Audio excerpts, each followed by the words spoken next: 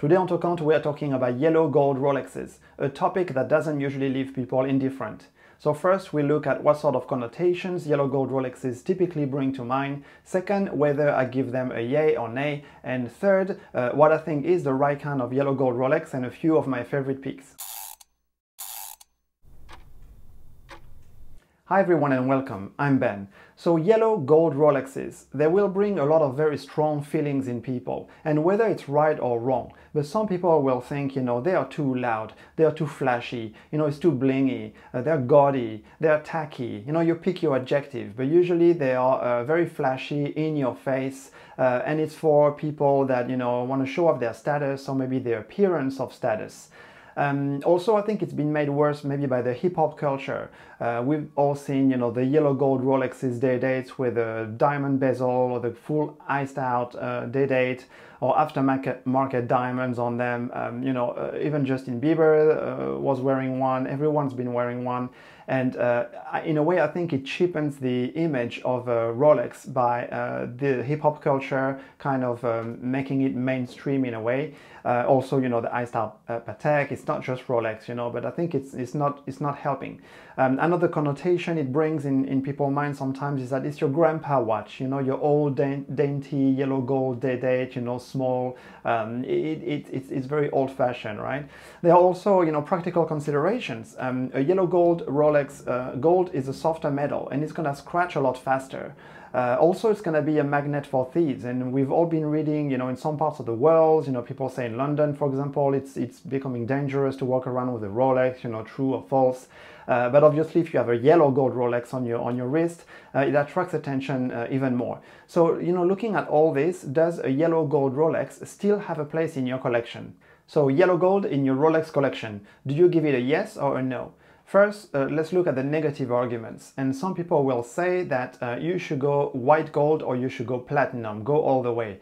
That's the stealth choice, it's the more restrained choice, it's more discreet, it's the more sophisticated choice in a way. So, which one would you go for then? I think if you go white gold, for me, I will go with the GMT Master 2 meteorite dial. So not the most discreet one with a meteorite dial, but I really like that one. And then if you go with platinum, then which one should you go for? I would vote for the Playtona, the Platinum Daytona, the one without diamonds. And I think that would be the ultimate, white precious metal Rolex for me. Now, another negative argument is that now the fashionable colored gold to go for is the pink gold or rose gold, or in the case of Rolex, then the ever rose gold, that's what they call it. Rose gold has been made popular by Cartier in the 1920s with the release of the Trinity ring in yellow gold, white gold and pink gold. Actually, Cartier also made platinum popular for jewelry, so we don't give enough credit to Cartier sometimes. But since the 1920s, then rose gold has come and gone, and sometimes it's popular, sometimes it's not, but now it's popular again. So some will say that if you're choosing colored gold for Rolex, you should go with a never rose gold Rolex. So for me, which one to go for? I will go for the GMT Master 2 again, the new root beer in full ever rose gold. Very, very nice choice as well. But I think that a yellow gold Rolex still has a place and is still a classy and fashionable choice in your collection if you pick the right one. So when going for yellow gold Rolex, the answer or the secret is to go vintage or neo-vintage. The yellow gold has lost some of its shine, it will be less blingy, it will be less showy, it will be a lot more discreet and restrained. Also because vintage watches tend to be smaller, and if not just in diameter, but also in thickness, or the lugs will be thinner, so it will wear a lot better and attract less attention. So personally, my four choices for a vintage yellow gold Rolex will be as follow. So the first one I think you should go for if you're just starting and you're kind of on the fence about going, all the way full gold, is to go for a vintage Datejust on a strap. A vintage yellow gold Datejust on a strap is actually very classy, very chic, and it's very young. So if you're on the fence, get one of those and you can actually wear it very casually, even with the jeans.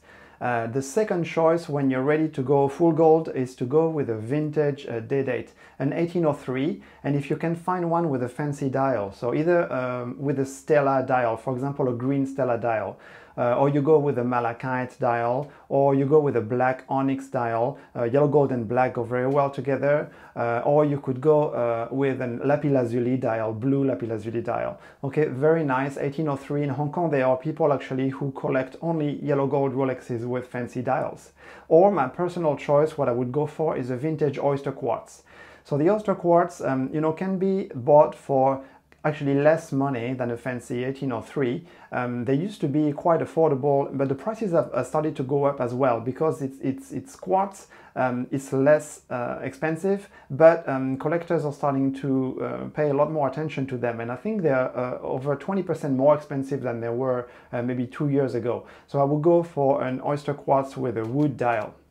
Then finally, the third and fourth choice are the obvious ones, to go for a vintage Submariner. So maybe a neo-vintage one, like a 1680, either with a black dial or with a blue dial. My personal choice with the blue dial.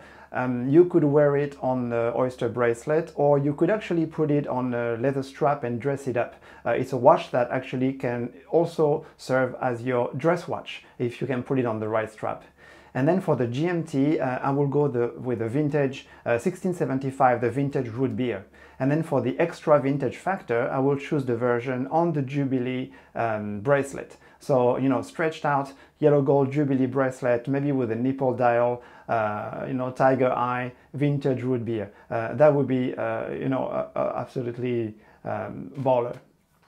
So in conclusion, I say yes to vintage yellow gold Rolexes. What do you think about them? Would you get a yellow gold Rolex? Would you go new or would you go vintage? Let me know what you think in the comments. Don't forget to ask yourself, what makes you tick? If yellow gold Rolexes makes you tick, subscribe for more content. Thanks for watching, and I'll see you in the next one.